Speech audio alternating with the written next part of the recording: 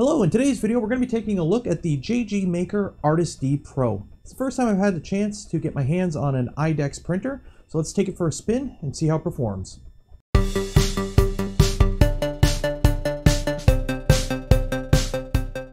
So starting off, just to get the legal stuff out of the way, this printer was provided to me by JG Maker on the condition that I do a review on it. Words and opinions are my own, nothing has been paid for, they just simply provided me with the printer to review. So the JG Maker Artist D Pro, it's an IDEX printer. We'll go over some of the stats for it. It comes with a heated bed. It's got a 300 by 300 by 350 millimeter print volume. It is a Cartesian or bed flinger style printer. We have dual extruders. It is an IDEX. IDEX stands for Independent Dual Extruder. Both of these extruders run on a MGN 12 linear rail, whereas the Z and the bed itself do ride on V wheels. Both of these extruders are direct feed, and they do have a few little tricks as well that I'll get into later. The printer is powered by a 32-bit board and comes with quiet TMC 2208 drivers, and the assembly itself is quite simple. It comes in two main pieces. You have your gantry assembly and the bed assembly. They screw together, and then after that you just need to tension the belt that connects the dual Z motors to prevent them from coming out of sync. Attach your spool holders, and then go ahead and connect all the ribbon cables for powering both extruders. Personally, I'm not a huge fan of ribbon cables. However, these ones do seem pretty robust. They've held up quite well. Everything is labeled for where they go, and they do have a quite sturdy connector. And worst case scenario, if one of these do get damaged, you do have one spare each of the longer ones for the Z and the shorter ones for the X motion. Now, after assembly, the setup process for leveling the bed is quite simple. This printer doesn't come with any form of ABL or bed probe, so you do have to manually level the bed, and the process is actually quite simple. You know it is an IDEX. What you do is you start off by leveling the bed to the first hot end nozzle, and while again it doesn't have any form of ABL, you do have the option of moving the tool head to preset points on the bed using the controller. So you level your bed normally, and then what you do is you select your second nozzle, and you don't need to re-level your bed. Both these tool heads run on the same X rail, but you do need to adjust your Z offset for your second nozzle. And this is actually quite simple. There is 4 screws on the back of the tool head. You loosen those screws, and then using a screw up top with a spring, you're able to raise and lower the second hot end assembly. So after adjusting that so that the nozzle grabs onto my feeler gauge at the same force that the first tool head does, you screw everything back down, double check, and after that point, both your tool heads are correctly set up for your Z offset. Your bed is level, and you do need to do one more quick thing. You have to do a test print, a calibration print, just to ensure that your X and Y offsets between the two nozzles is correct. These can be adjusted manually through the firmware using the touchscreen.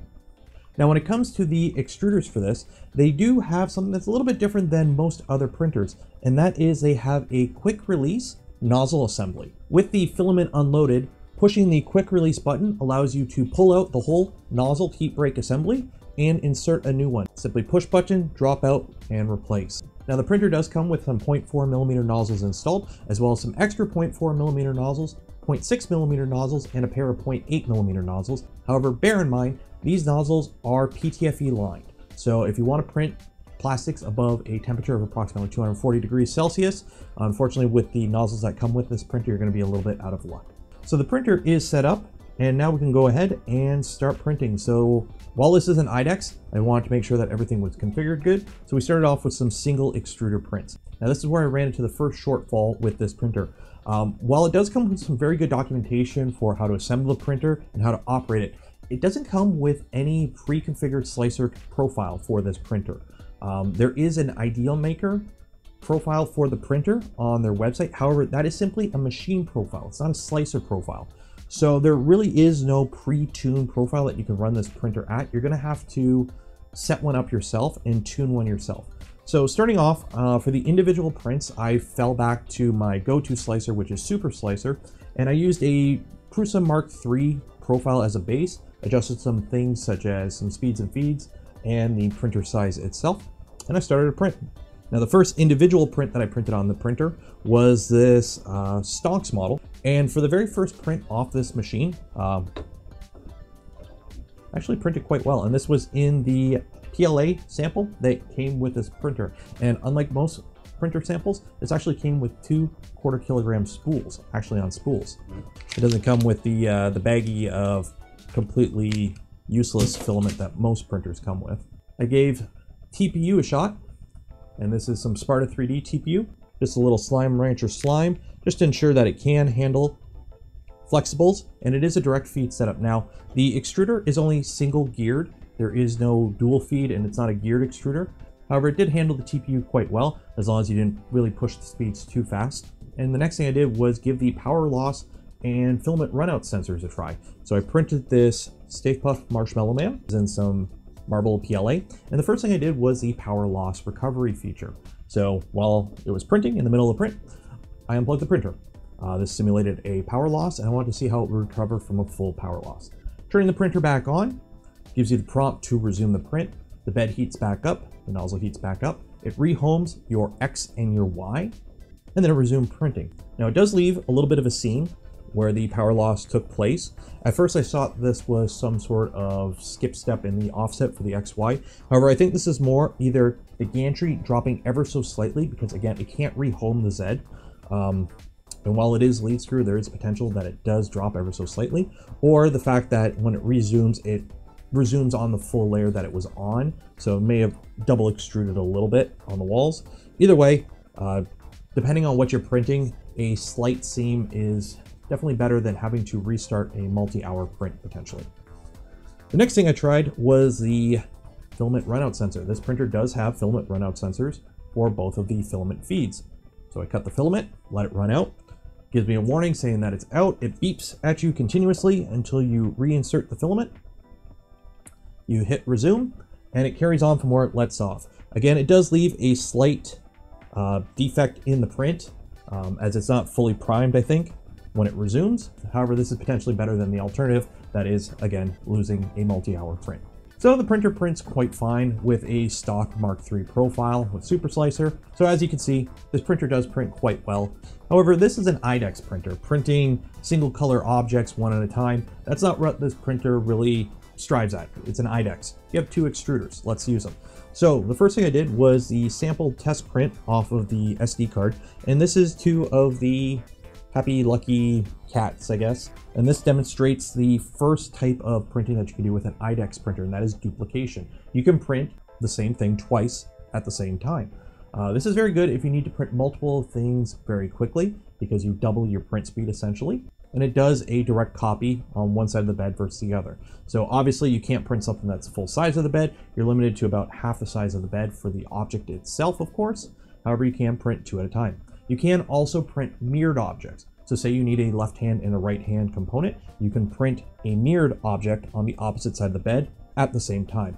But what most people use a IDEX or a dual extruder printer for is multicolor or multi-material prints. And this is where I ran into the first real design issue I encountered with this printer. This printer comes with a brush and a drool bucket. Now, this is for collecting any bits of filament that leak out of the nozzle while it is parked when the other hot end is being used. However, by design, when the tool head parks, it actually parks with the nozzle sitting directly over the brush. And with the nozzle just sitting over the brush, that leads to a problem. And this ties into the fact that the printer doesn't come with a tuned slice profile. So I was using Super Slicer, and I actually encountered this problem as well with Prusa Slicer with this printer. Was as part of the tool head change in the slicer, it's supposed to do a long retraction. This pulls the filament out of the nozzle to prevent drooling. However, with Super Slicer and Prusa Slicer, it wasn't doing that. It would park the tool head, and then it would just continue to ooze plastic. Now, in the G code, it was supposed to be working correctly. However, it just didn't function. So when I tried to print this multicolor frog here, what was happening was the filament just kept oozing into the brush, and it just made this big glob of plastic. Eventually, the tool head actually got stuck in it at one point and caused a layer shift for one of the tool head assemblies. And it just caused a stringy mess of a print. It wasn't too clean. So it's a 3D printer. I have multiple 3D printers. We can print a solution. So I went on Thingiverse and found a different drool bucket brush assembly that I attached to the printer. This works much better.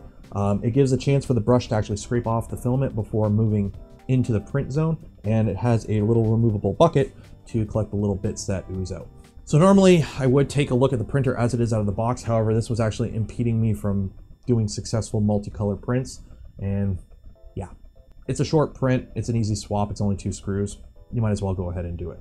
So moving on, I kept trying to get successful prints with Prusa Slicer and Super Slicer. However, I kept getting unsatisfactory prints with just lots of stringing and oozing issues. Anytime I tried to print something that had a very small detail of just one color, it would always under extrude. So after the issues with Prusa Slicer and Super Slicer, I tried to use Cura. It worked a little bit better, but on the suggestion of JG Maker and somebody else who has this printer on Twitter, I switched over to Ideal Maker. And at that point, that's when I started to get more successful with the dual color prints. This issue of under extrusion, when you're printing just a small detail with the one extruder, kept repeating. I ended up resorting to simply using a large purge tower to ensure that the nozzle was fully primed. I can never get it to really prime properly in the park position before moving into the print area. I ended up going with a prime tower just to ensure that plastic was flowing properly in the nozzle before moving into the actual print itself. And that's when I printed this big guy here. Now this guy is a dual color print, and this is probably the cleanest dual color print I've done to date. I'm very happy with the results, and at that point I was pretty confident in the slicer settings and how this printer would operate. Now the last thing I tried is with dual extrusion you can do multi-material. And with multi-material, that opens the avenue for dissolvable filaments. Now this is something that's possible with a dual extruder, single hot end with a Y-splitter setup. However, with multi-material, you'll never quite get the nozzle fully purged between the 2 materials. There's always a risk of contamination. With an IDEX setup like this with tool-independent tool heads, being able to print multi-material is much cleaner and much simpler. And multi-material allows you to do things such as print with dissolvable filaments. So this is actually the first time I've tried a dissolvable filament print, and I had some issues with the PVA I had on hand sticking to PLA, so I ended up actually printing with nylon, and the print wasn't the cleanest. This printer isn't the greatest at nylon, I found, especially with my limited time with it so far. However, I did get a functional print with the PVA sticking properly. And this is a little test gear print, and trying to print this with supports that are not dissolvable would be pretty much impossible. You would never be able to get out the supports if this was all a single material print. However, with the dissolvable filament, you're able to print quite intricate designs all in one piece, such as this. So those are my thoughts and opinions and my experiences with this printer after having it for a couple weeks now. I wish I had more time to do especially some larger prints. However, unfortunately, real life kind of interferes at time and you only have so many hours in a day. Now, is this a printer for you? It really depends what you're looking for in a printer and your skill level. With the dual extruder setup and the fact that this printer doesn't come with a fully tuned slicer profile, this isn't really a beginner machine. This is something from somebody more intermediate into 3D printing that knows how to tune a slicer profile, has experience with multi-material, or is bored of a single extruder setup and looking for something a little bit more advanced. This is a quite large and a quite heavy machine. So if you are looking for something that fits on a desk or in a cabinet, this probably wouldn't be the machine for you. And you are stuck with proprietary nozzles with this machine. And the nozzles themselves, while it does come with quite a few nozzles, the manufacturing of the nozzles is actually not the greatest. The hole locations aren't exactly centered. And while I didn't really have any issues with prints, being able to throw like a high quality nozzle X or a copper plated nozzle in one of these printers would definitely be an advantage. The lack of ABL I found wasn't really a huge issue. After leveling it once, the printer held its level the whole time. I've never had to re-level this after the initial level. And while it does come with a removable flex plate to help make removing prints easier, it has like a build tack like material on it. It's not a PEI. And I found PLA really sticks to this. And by really sticks, I mean make sure you still have your scraper on hand. You know this is a flex plate. So the TLDW of this review. It's a well-built machine. It's sturdy, it's solid. I didn't have any mechanical issues with it. Everything performs quite well.